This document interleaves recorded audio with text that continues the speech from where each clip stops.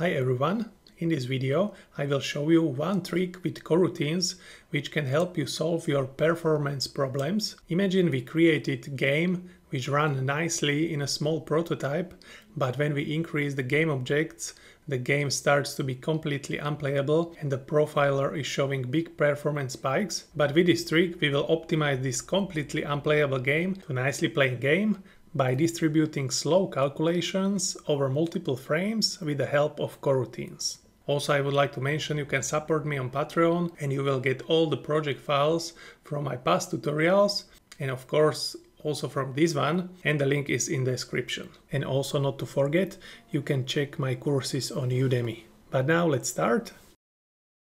So I will introduce you the scene. So basically we have field of the stars. All of them are prefabs, and when we open them, they have sprite renderer and also they have a sprite parent with a scale and rotate script. The script looks like this. Basically in an update method we are changing scale and rotation, and for the scale we are using sine wave with a time.timeScenes level load parameter plus some random offset, and the result is number between -1 and 1, but we want only positive number, so we are calculating absolute value from it, and then we are lerping this cycling number between 0.8 and 1.2. And to create vector from it, we are multiplying it with a vector 1.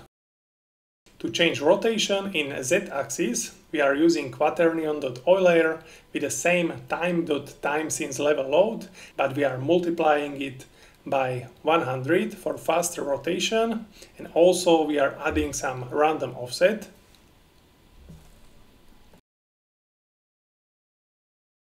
And then we will have a simple spawner object with a script which looks like this. It basically have one method called instantiate star, and it is basically getting screen space position from mouse and converting it to workspace position, and on this exact position we are instantiating our player prefab.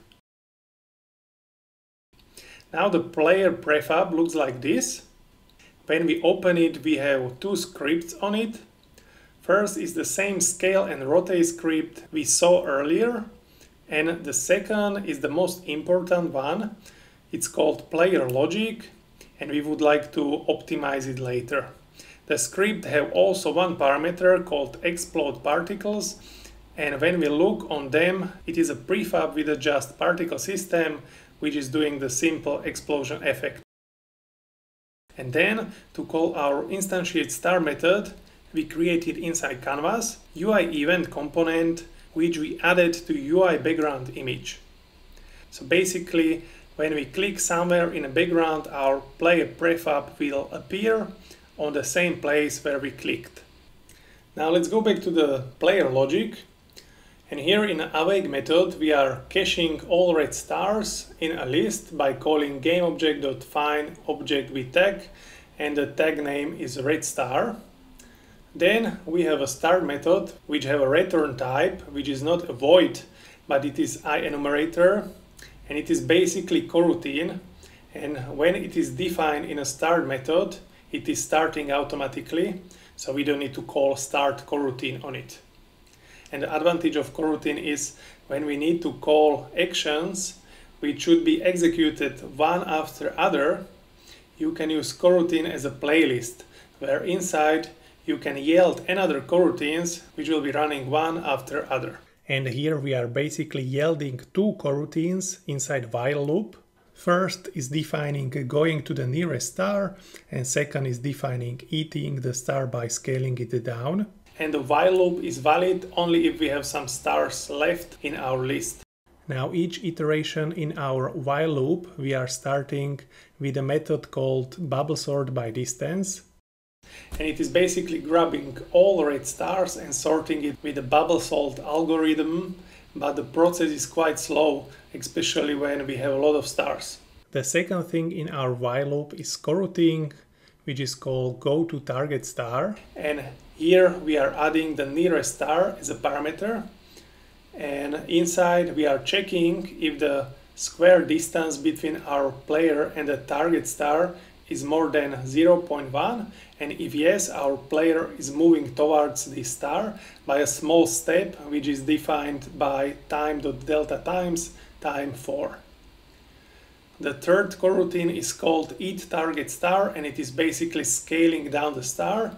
So in a while loop we are checking if the square magnitude of the scale vector is more than 0.1, and if yes, we are changing local scale number with the same function move towards as we was using in a go to target star, but the target number is vector 3.0.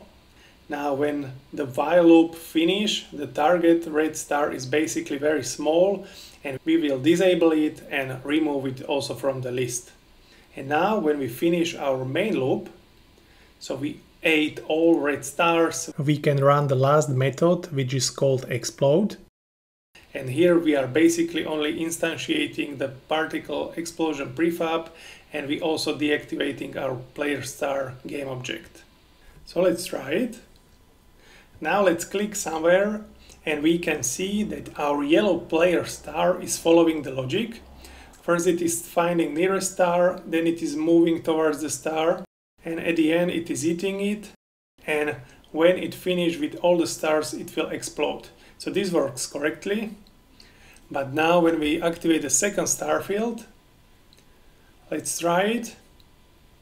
And after I place the player, the game is crazy slow, basically unplayable. Let's also check the profiler, and we can see huge spikes.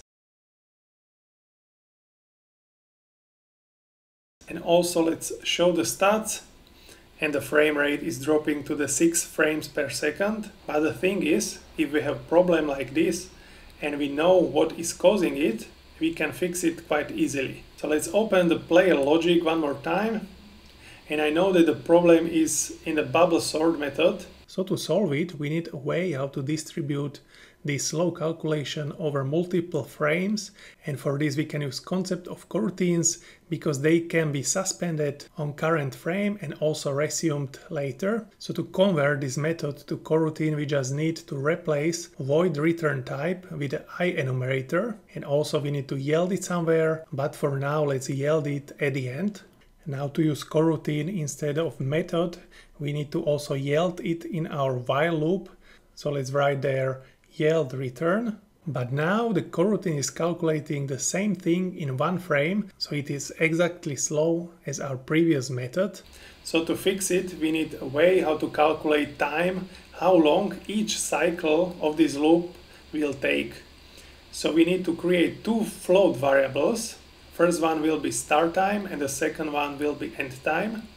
Now let's calculate start time at the beginning of our loop iteration by calling start time equals to time.realTime since startup, and also let's define the end time at the end of our loop iteration, and it will be the same. So basically we can calculate the exact time between start time and end time by subtracting these two values.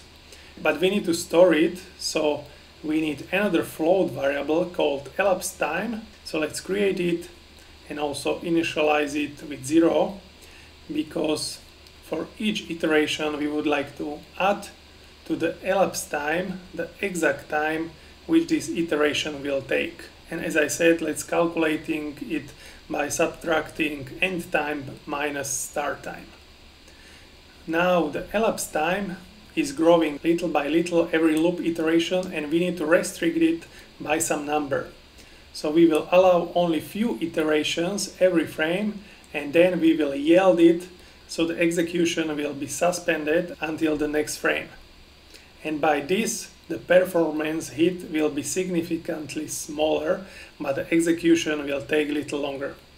So let's create a new float variable called the desired time. And now we need to ask if our elapsed time is more or equal to desired time. And if yes, we will first reset our elapsed time to 0, so it can calculate next batch of loop iteration times. And also we will suspend execution with yield return null. Now we need to define our desired time, and if our game should run in 60 FPS, we can calculate the initial desired time by dividing 1 by 60, which is 0.016, but we can round it to 0.015. And let's test it.